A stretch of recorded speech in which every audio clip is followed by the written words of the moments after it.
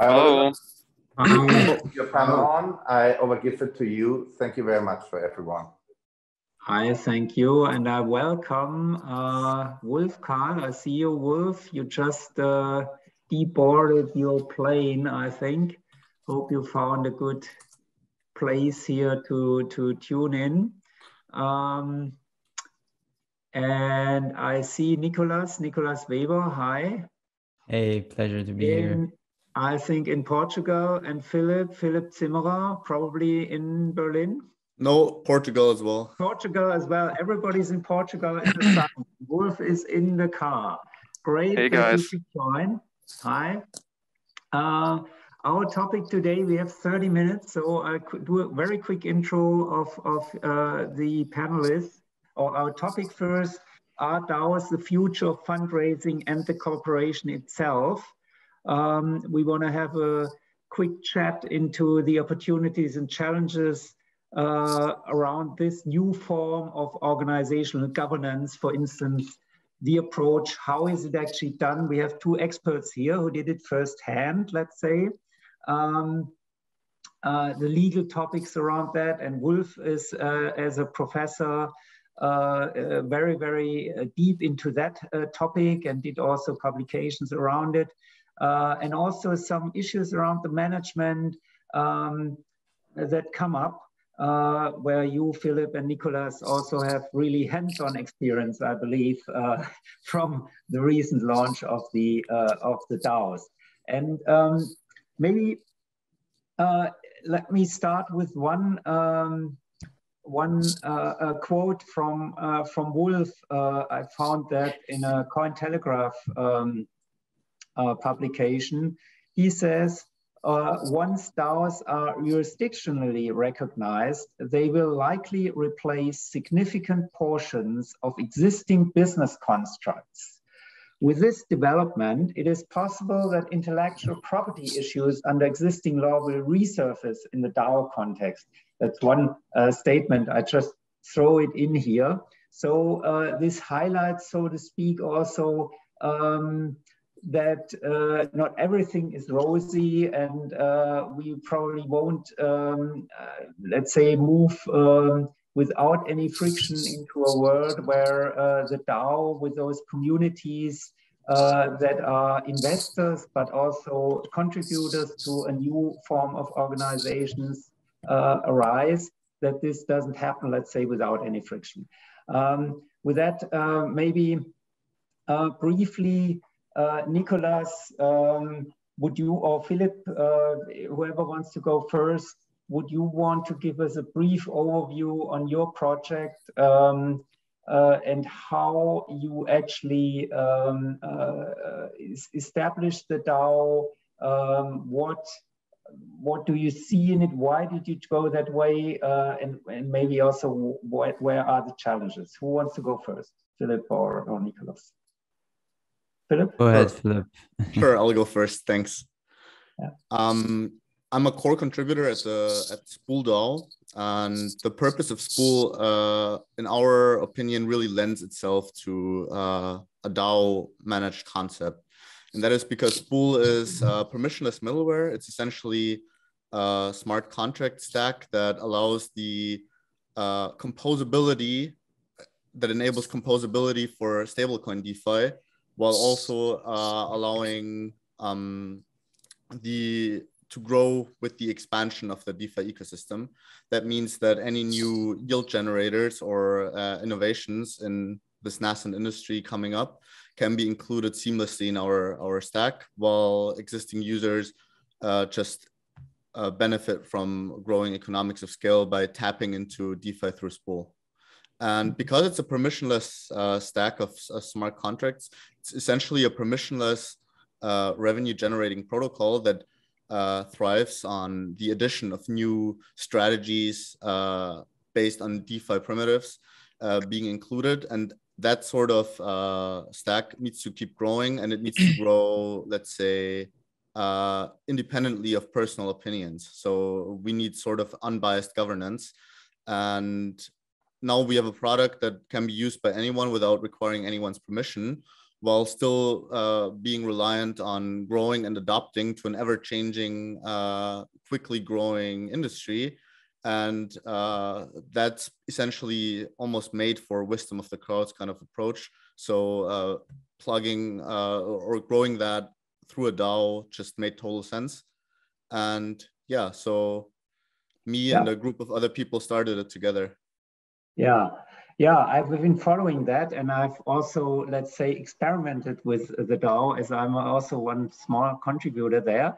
But while doing that and following this launch process, I also realized that we had, for instance, in the funding period here, a very large contributor who basically bought in with a big stake. So I can imagine that this is also raising questions about who is behind that, what influence will they take, and how do you deal with these topics there? Well, actually, that was pretty much dispelled immediately, because it turned out that was a pool wallet done by a private group that was then dispersed into 40 to 50 different wallets. But what it does do is it raises the question, what if it wasn't, right? What if it was one single person? And that is what a core reason why DAOs need to be bootstrapped with that in mind, right? A capital takeover in early stages. And that is why during the funding period, the LVP, we have only had a small portion of the total token supply reserved for that. And a large portion will just go out to users of the protocol in different ways, shape, or form. I don't want to get ahead of myself there, but this will be announced very soon.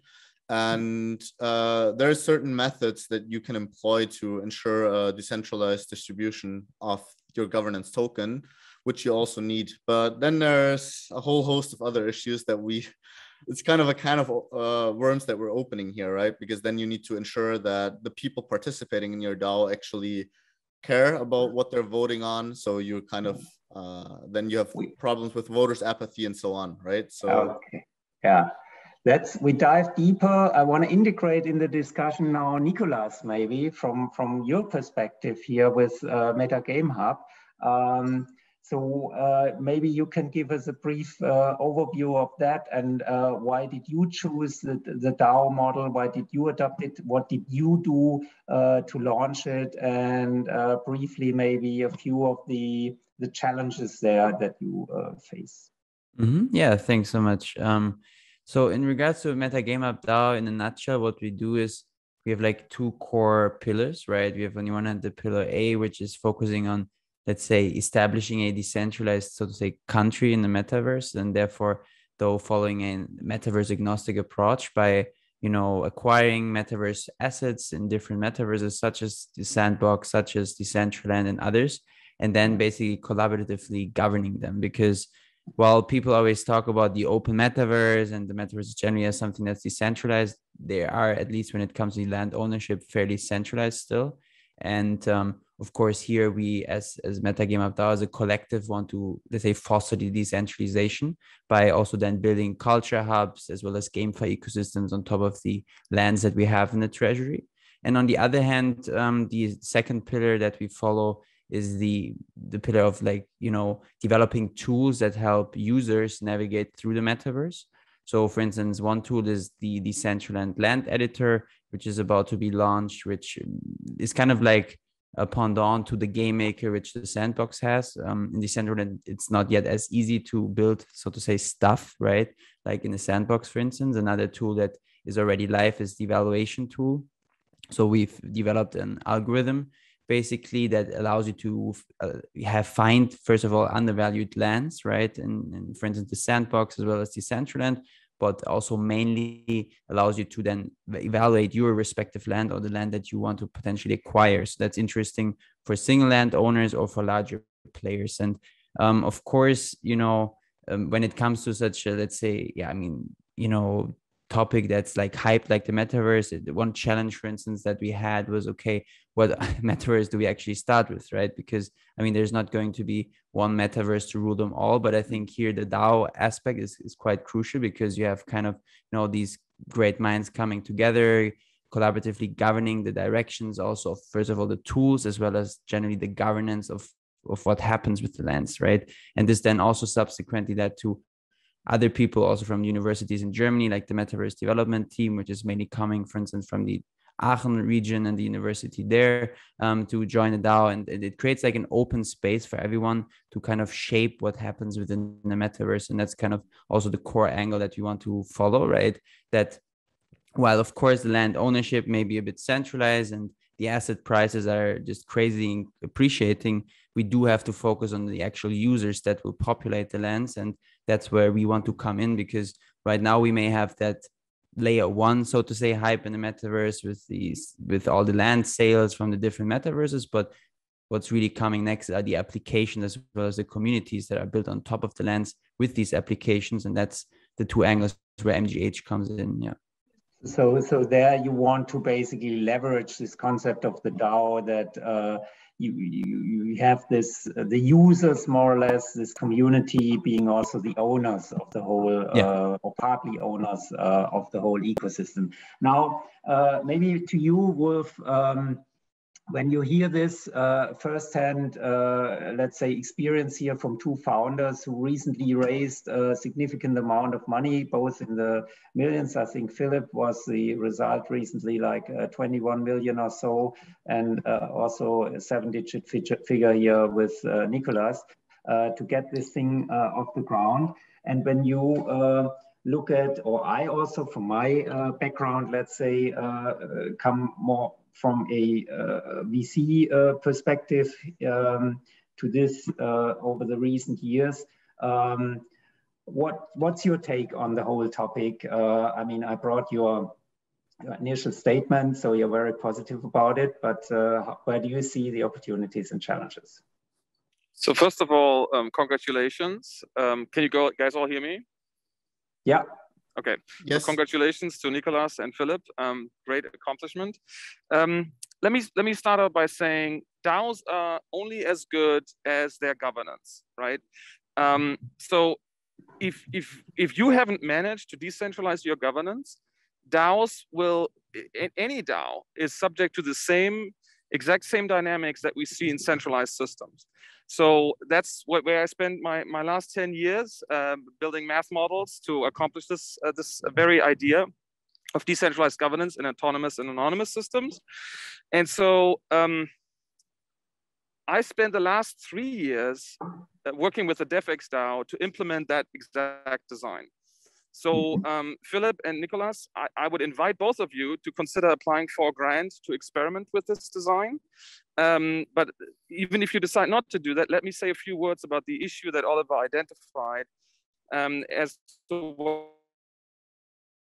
You're breaking up, unfortunately. Can the others hear him? Was able to buy... You were breaking up shortly. Yeah, please repeat the last sentence. Okay, so this idea of buying influence, right, is antithetical to any decentralized governance. So if you allow governance token to be purchased on DEXs, you are literally inviting attack vectors that are so massive that as soon as your system has significant TVL, somebody will inevitably think about attacking that system. Yeah, in the academic literature, we call that Arrow's impossibility theorem, among several others. So in order to avoid this very phenomenon, I mean, people are incentivized to do this to you, okay? In order to avoid this particular phenomenon, one needs to, in my opinion, and this is what we've written the book about, one needs to consider decentralized governance, and that starts with non-fungible tokens, right? So you use only reputation metrics that can be NFTs, it can be a credit system, it can be weighted keys, to account for the merit that people put into the system and how to get people to start engaging with the community. So in other words, people who engage with the community get non-fungible tokens.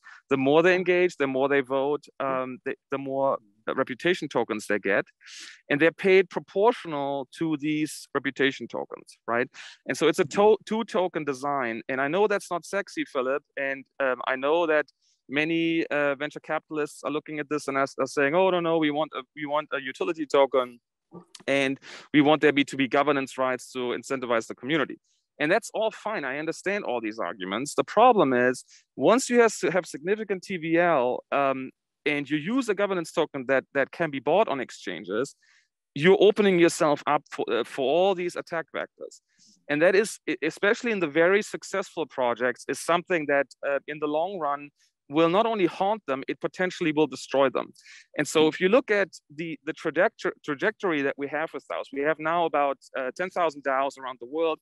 It's probably going to be at 50 to 100,000 by the end of the year. There's a lot of DAO washing going on. Yeah, so we know what greenwashing is, and DAO washing is the same thing. People use this term that doesn't revolve around DAO governance to raise funds, and that is understandable. Unfortunately breaking up. Right? Nobody is critiquing that. The problem is, and it's wrong. If you don't have decentralized governance, all these projects are subject to these attack vectors. And if I was an investor, I would really want to know about this. I could go on, but I'll end here. Yeah, no, very great insights, I think, Wolf. And I know I didn't know about the project here you mentioned. And what is your take, basically? Nicolas, Philip, who wants to go first? Yeah, Nicolas? Yeah, I can take this. I mean, I fully agree with Wolf, and I mean, Vitalik, right, also wrote an article about moving away from token-based governance models. So like it's something that has to come, right? Because at the end of the day, I also don't like necessarily the term just governance token as like a secondary market traded token that's just out there and can just be utilized. Generally, also from a legal side, if you launch a token, I mean, governance is always more a security than a utility token. You can have a DAO where a utility token is like functioning as an oil within the DAO's platform and can even, at least in the beginning, maybe have an impact per se on the governance, you know, also to have potentially, let's say, some more access to fundraisers and stuff. But in the long run, right, if you really want to have a sustainable model, I fully agree with Wolf that there should be mainly reputational based, you know, metrics that influence the governance, right? That should be based on the impact and the influence that you have and not your economic stake per se within the DAO, right? I think the balance here is really the key, right? So it's something for everyone. Yeah, that's definitely something that we're already looking at with MGH. Maybe to give some alpha, we're about to launch like a community pet NFT series in MGH, where the ownership of this pet series will then also have an impact actually on the governance, right?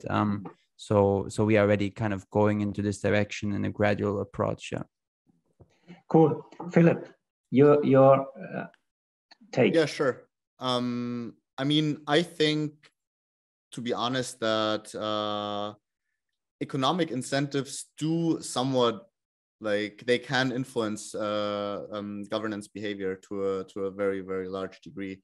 And by that, I mean that, like, we have to separate kind of the TVL of platforms, right? What Wolf said is absolutely correct, but you have to separate sort of the TVL in terms of what's the governance token lockup. And in the case of Spool, for example, what will be stablecoin lockups that are routed through Spool that are not kept by Spool. So the governance token is responsible to sort of set the metrics and the parameters under which the Spool smart contract stack operates. So it could, for example, vote in new risk models, vote in new DeFi yield generating strategies, and so on. But what it can't do is ever touch or influence the TVL that is actually flowing through it. So we always have to think about, when we ask the question of what attack vectors are we opening ourselves up to, I think the first question to ask is, what could an attacker potentially achieve? And then we need to design our governance model around discouraging, or in the best way, closing off these attack vectors entirely. So I think, yeah, Wolf, sure. So that is Arrow's impossibility theorem, right? So Philip, you're right with the approach. The problem is, any stable and presumptively optimal governance scheme is subject to Arrow's impossibility theorem, which basically says that as long as it's stable, people will find ways around it and destroy it. right? So as an answer to that, in order to address this issue, you have to create dynamic evolutionary governance in DAOs, and the technology actually allows this, right? Now, it's way too much for this short conversation to dig into how that's possible. But Philip, I would like to encourage you to, we can continue this conversation offline. There are ways to do this and to do it right, okay? And that sets us up for the future of decentralized commerce, in my opinion, because that's what DAOs ultimately are for. Great, great discussion and great comment. So essentially, the problems that we face in centralized organizations, we face them in the DAO context as well. And the challenge I see really is that we have a lot of enthusiastic founders here, a very young crowd, and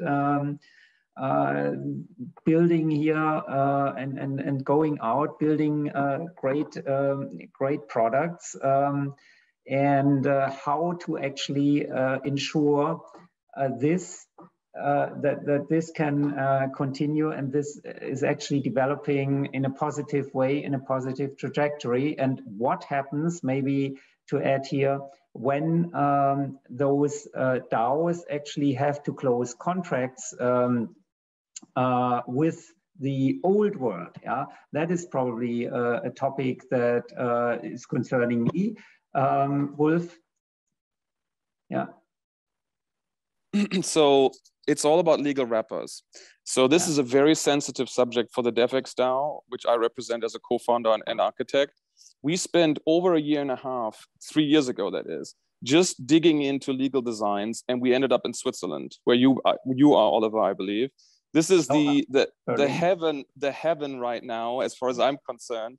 And I'm biased, guys, because I'm with the DevX DAO, so I'm completely biased. But the Swiss Model Association that we drafted with 3 different legal teams is absolutely beautiful. It allows us to sit on the sides in a safe haven, run the DAO through a legal wrapper, develop all these wallet relationships that are covered by limited liability out of the DAO legal wrapper in Switzerland, and wait and see what happens in Wyoming and all these other states. One quick anecdote, just to a friend of mine I just met in LA. He was present when the Wyoming legislature passed the DAO law, and he met with these guys afterwards over drinks in bars. And these guys are literally gunning for a fight with the federal government. Okay, so as far as I'm concerned, so in this case, it transpired over drinks at night. Okay, I know this is anecdotal, so I apologize, but you know, people who want to build serious structures, the Wyoming law is for Americans is a way forward, but it will likely result in about a decade of litigation until we all know how this works. It also doesn't address the federal securities law issue. And as far as I'm concerned, we can all comfortably sit in Switzerland and see how American lawsuits turn out before we venture into this. Now, of course, America is the biggest market. We all want that to succeed, right? So it's very important to get this right.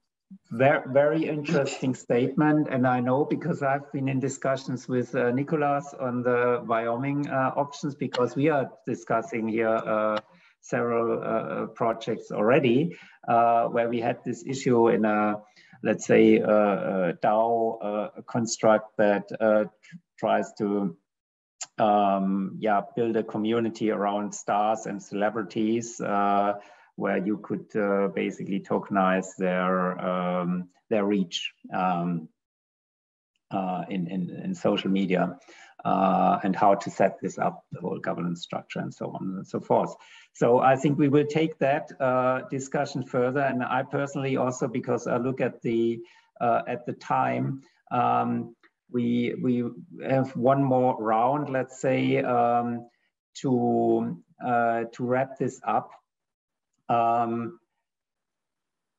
I would like and love to continue this conversation with all of you, also in the context of the projects we are currently planning here in the carbon stablecoin topic, for instance.